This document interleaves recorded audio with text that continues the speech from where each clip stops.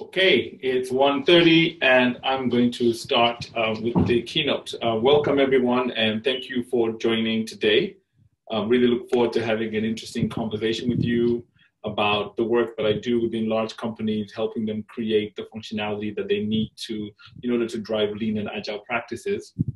While I'm speaking, please, if you have any questions, please type them in the Q&A box, not the chat box. Type them in the Q&A box. And then at the end of the keynote, I'll be able to go to the Q&A box and answer your questions. There is a functionality there in the Q&A, if all of you open the Q&A, for you to be able to upvote and vote for questions you think are really good. And then those ones will percolate to the top. And then I'll start by answering those questions once we get to the point where I'll be answering questions. And so today I'm really going to be talking about, how intrapreneurs or innovators inside large companies can really drive the transformation that allows organizations to become much more innovative. And it's a really interesting conversation because, for the last few years, we've been doing battle with leaders, trying to convince them that they should be driving more innovation inside their organizations. And now we're getting to a point where they're saying, okay, we get it, we agree. So now what do we do? Like, how do we actually get innovation done within the companies that we're running? And so that's the concept that I call pirates in the Navy, which is, innovators working inside large companies.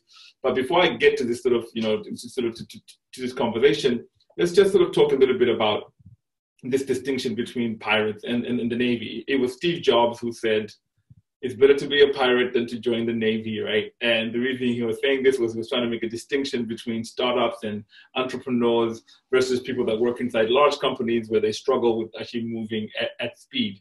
But as our leaders are starting to accept that they need to innovate, right? This distinction between being a pirate and being part of the Navy is actually becoming sort of not really useful, right? So what entrepreneurs need to become is actually they need to become pirates in the Navy. Now, just because we're working inside large companies doesn't mean that we stop recognizing the importance of the distinction between exploring for new ideas where you have to engage in sort of search behaviors, right? That's a really important part of exploring new ideas. You're kind of searching, right? But whereas when you're exploiting your currently successful business, right, you're managing growth, you're managing efficiencies, you're executing on known customers and delivering value to known customers and delivering known products using known business models. Now, even though we have this distinction between searching and growing, it's really important that companies are able to manage both. And so to build an invincible company, you really need to create this sort of harmony between these two parts of the business. Now, what tends to happen with entrepreneurs, which is something that I've kind of noticed, is they tend to exist at the periphery of organizations, describing themselves as rebels, disruptors, etc. But the really great entrepreneurs or great innovators that I've kind of worked with or sort of read about are the ones that really know how to navigate their organization and really embed themselves within the culture and become an important part of the organization. And so that's the conversation that I'd like to have with you, which is, how do we become an important and key function within our organization? And so before I proceed even further, I'd like to ask you a question. And this question you will be able to respond by a poll that will be launched in a second. But the question is really about this. When you think of the innovation teams within the company that you work, right? How easy would it be for leaders to get rid of this team? How easy would it be for leaders to just disband this team? Would it be as difficult as getting rid of a key function like finance, right? Or is it almost a key function? Or would it be as easy as getting rid of external consultants, right? And so how easy would it be for leaders to get rid of the innovation team or disband it or just cut its funding? And so if you could launch the first poll, please, and people can respond to that.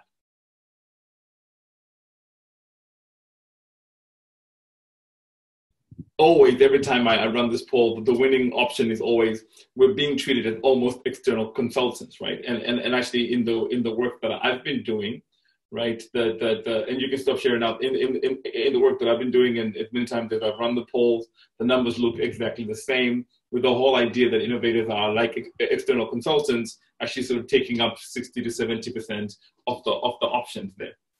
So the question that really matters, because if we want to drive innovation as something that companies do as a repeatable process, we need to become more than just external consultants. We need to become as important as a key function like finance. And I really strongly believe that, you know, in the same way that managing budgets and managing marketing was something that was really important in the last 2 centuries for companies to sort of come to grips with, I actually think that creating continuous innovation and building agility and lean practices within organizations, that is the key problem for them to solve right now, because the world is changing so rapidly. And with COVID-19, we really see the acceleration of these kinds of changes, right? And so it becomes really important for companies to build this functionality. So the question becomes, how do we as innovators, or how do we as entrepreneurs drive this change and make sure that we sort of gain the status that's really necessary for us to become lasting contributors within the organizations that we work? And so I went back to the pirate metaphor that we often use when we're describing innovation. And I suddenly realized that we tend to conflate the terms pirates and buccaneers, right? And we kind of use these terms interchangeably. Pirates, buccaneers, you know, we don't really make a distinction between different types of pirates. And then as I was looking deeper into this into this space, I noticed that there was another word to describe pirates, and that was the word a privateer. And so this distinction between a pirate and just a privateer was something that I thought would be useful in really trying to sort of explain what we mean when we say entrepreneurs are not just entrepreneurs working inside large companies, right?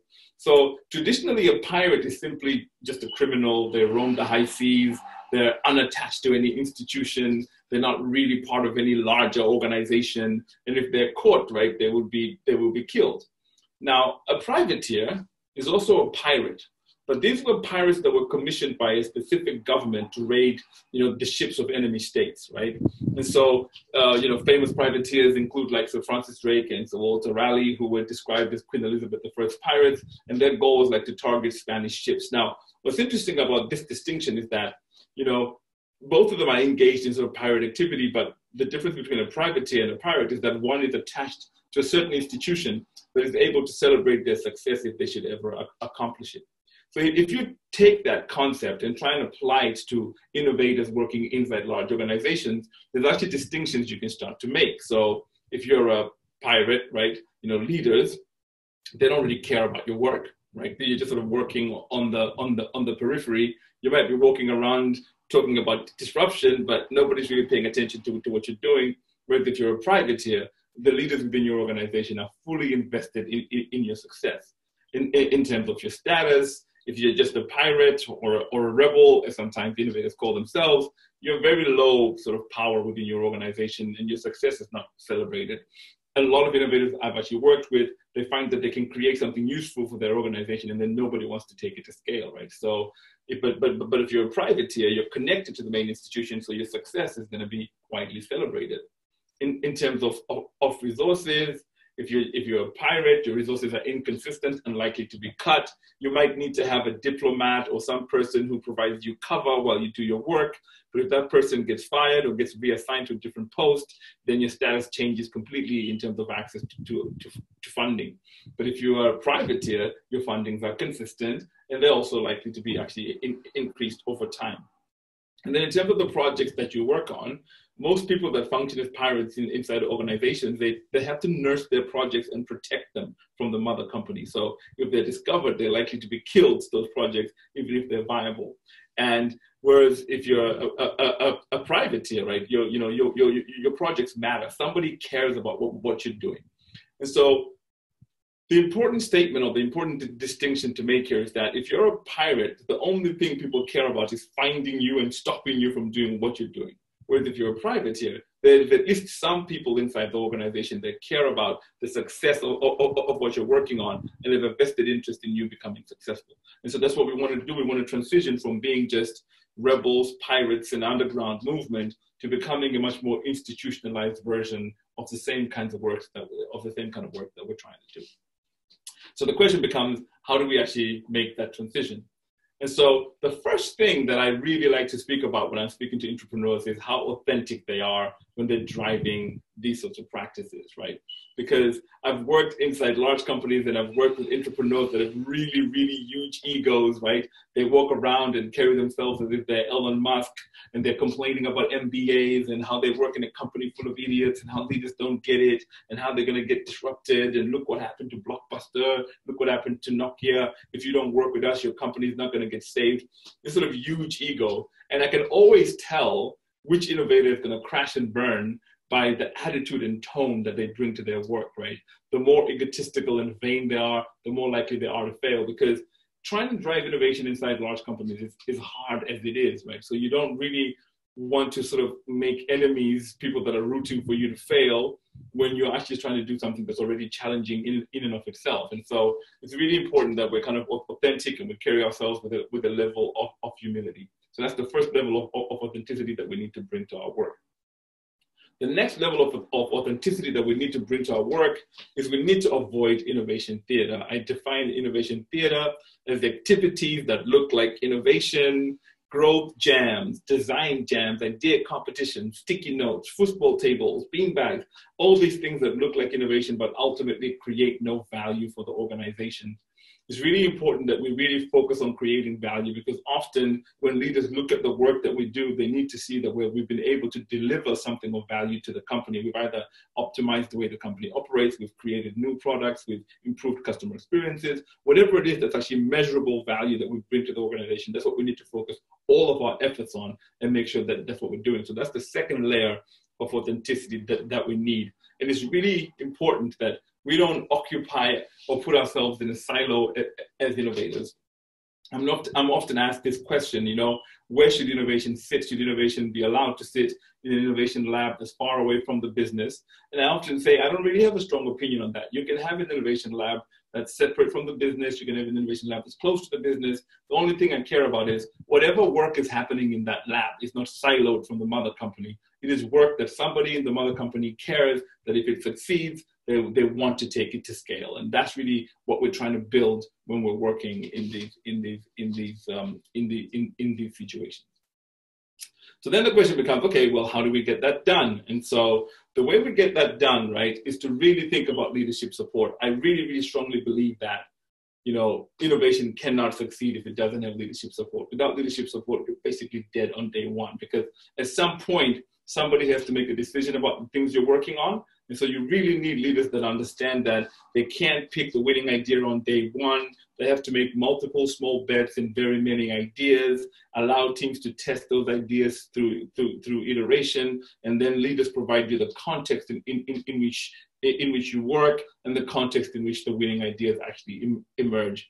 And so in order to do that, you need leaders to really give you clear strategic guidance in terms of the things you should be working on, give you the right resources to do your work, and sort of use this portfolio management system of making small bets that increase over time for teams that are actually showing traction. And a really great example of that is Bosch, who we've been collaborating with as Strategizer. And they built this innovation framework where they invested in like 200 teams initially in the discovery phase.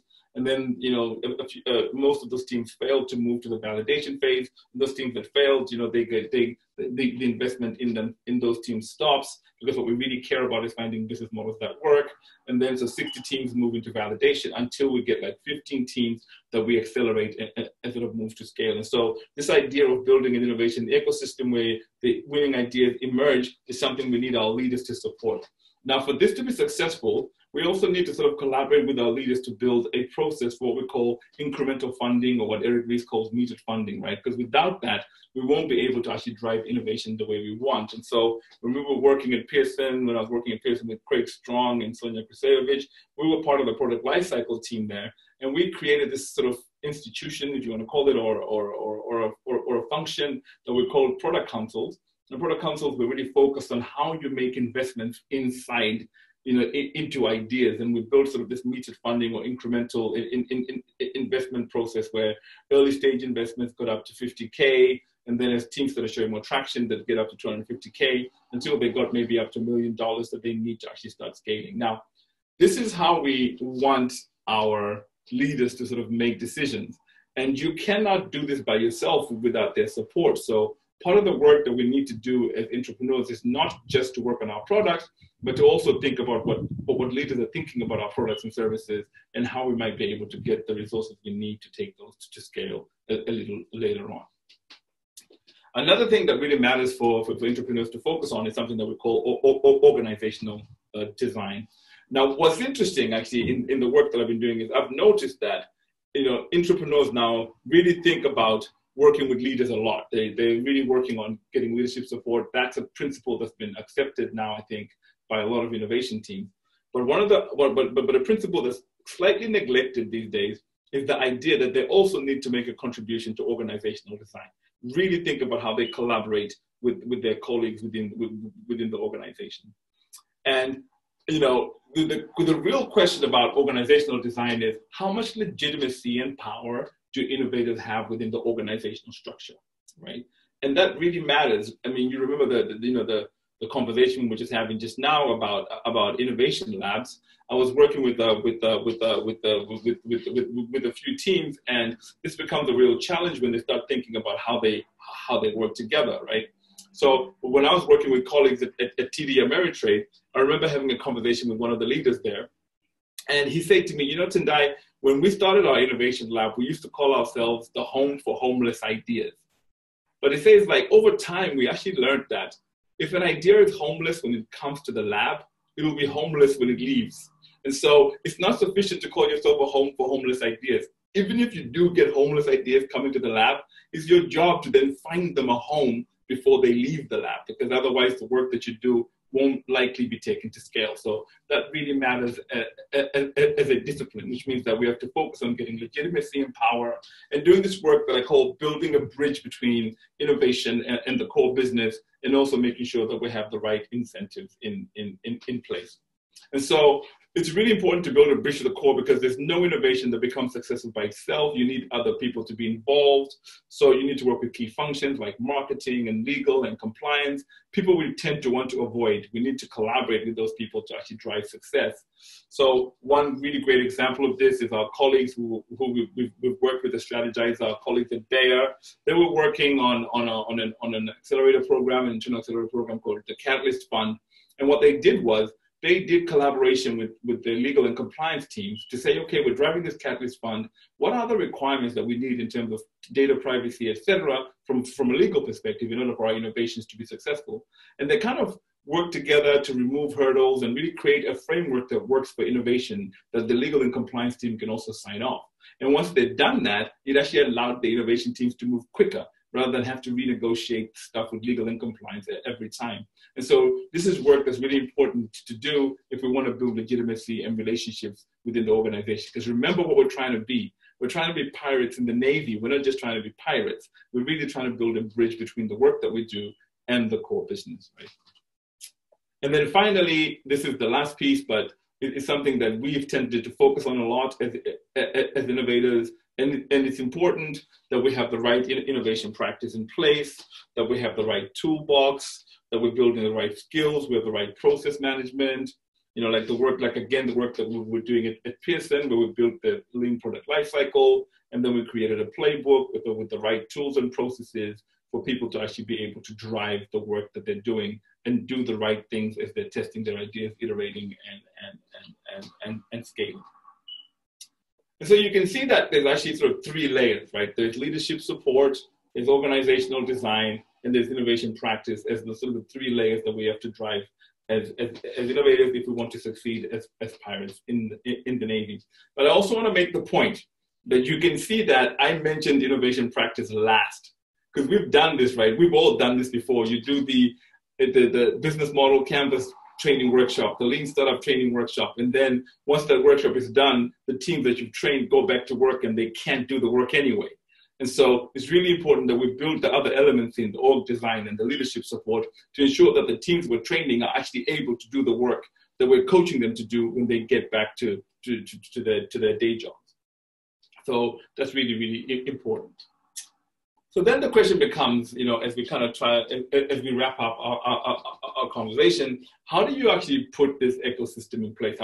What are the steps that you need to follow to put this ecosystem in place? Now, there are very many of us that are lucky enough to have significant leadership support that drives innovation within our organization. And if you're lucky enough to be in that situation, then you've got a lot of sort of legitimacy to start driving change. But even then, right, you need to also be systematic about how you do that. But for the rest of us that are trying to build, movements from the bottom up, the question is, how do we start to influence our leaders to actually drive the change? And I often say to teams, don't just jump in. The one problem that I've noticed a lot with innovators is that they're impatient, they want to do stuff. So they end up just jumping onto any sort of thing. Let's do a hackathon, let's do a design jam, let's open a lab. You really need to start with discovery by studying exactly what the challenges of innovation within your own organization are. Focus on those challenges and then design innovation programs that are designed to respond and manage those challenges, rather than just doing whatever other people are doing in other companies or stuff that you've read about in a business magazine that you think is cool to do. And then once you've decided what you want to do, my recommendation is always start with early adopters. Focus on early adopters and allies, right?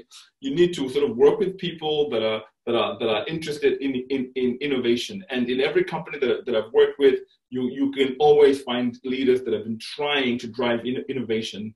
I mean, so how do you find early adopters? They're typically leaders who understand the world is changing. They're aware of the innovation deficit within their company, have been actively looking for solutions, they've sponsored some innovation activities, and they have time and resources to invest. I mean, you can tell this is something I adapted from Steve Blank's sort of model of how to find early adopters. Now, the reason why we want to work with early adopters is a lot of innovators I work with spend their time trying to convince detractors. Don't waste your time on detractors, right? Because that's just a hard job to do. What you really want to do is work with early adopters, get yourself an early win, and then use that early win to drive the changes you want to drive, right? A really great example is the work that Claudia Kochka did when she was trying to spread design thinking practices in P&G. She focused on getting an early win first with the Mr. Clean brand, which was an old stale brand, and by reviving that brand, she was able to show the value of these practices to their organization, and then that gravity she created drew everybody else in to see whether they could also get similar value from from her work in their own division. So that really, really matters, and then you can then transition that into building a repeatable innovation process within your organization. The final thing I just want to say is, you have to be deliberate. When you actually start doing this work, you really have to be deliberate. You have to be thinking about what is your job as an entrepreneur? And I think you've got two jobs as an entrepreneur. The first job you have is to make sure that you're creating new growth or driving value for your organization. But in order for you to do that in a way that's lasting, you also need to transform and change the culture within your organization. So you've got these two jobs of growth and transformation. And that's what you really need to drive within the company.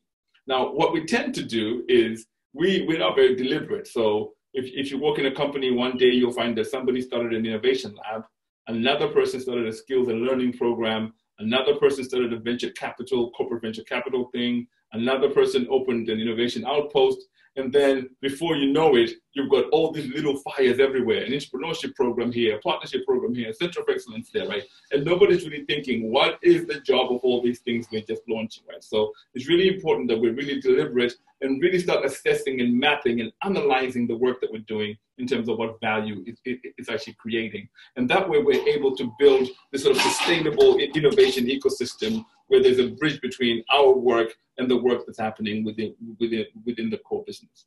So just to wrap up the talk, I'd like to ask you a poll question, which is the second and final poll of the day, right? When you think about the innovation programs that are currently running within your organization, right? What impact are they actually having? Are they creating new growth? Are they transforming the company? Are they doing both, or are they doing none of that? So if we could launch the second poll, please.